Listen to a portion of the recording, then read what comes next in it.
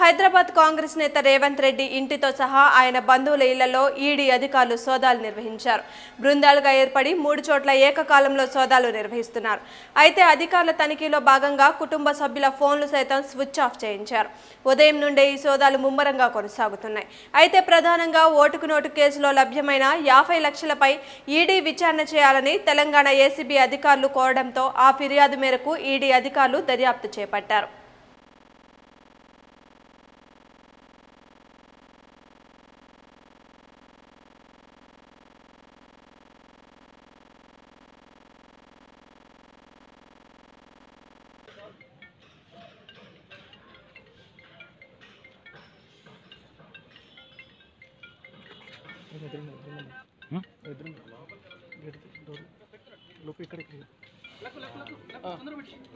ఎవరు